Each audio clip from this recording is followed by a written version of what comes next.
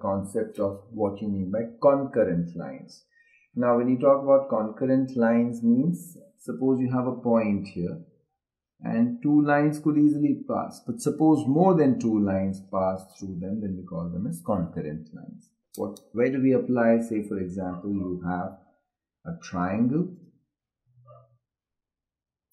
and you have this median which is passing through the midpoint of one side and the opposite side, and this is suppose x1 y1 and this point is x2 y2 and this point is called the x3 y3. So this is one median.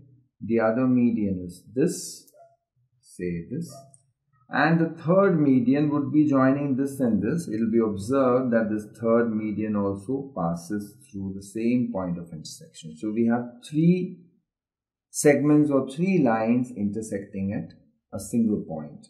Then we call that these lines are concurrent lines. So in any triangle, the medians are concurrent. That means all the three medians pass through a single point or they intersect at a single point. And this single point is called the centroid. It's called the centroid.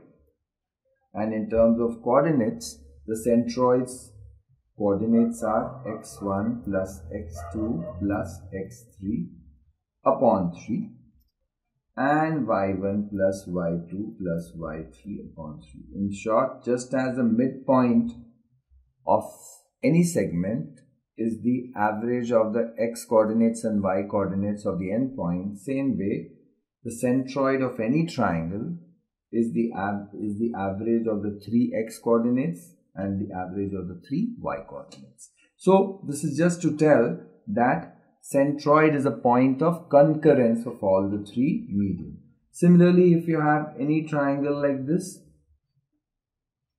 you will have altitudes, 3 perpendicular to the 3 sides from the opposite vertex, and the third altitude will also pass through the same point. So we say the altitudes of a triangle are also concurrent, and we call this as the orthocenter. Orthocenter. Similarly, if you have a triangle, the 3 angle bisectors will also concurrent. Angle bisectors are this. They will also pass through a single point, and this is called the incenter. So like that, whenever more than 2 lines, 3 or more lines pass through a single point, we call them as concurrent lines. So this is what we understand by concurrent lines. We'll definitely find out sums which are based on this concept.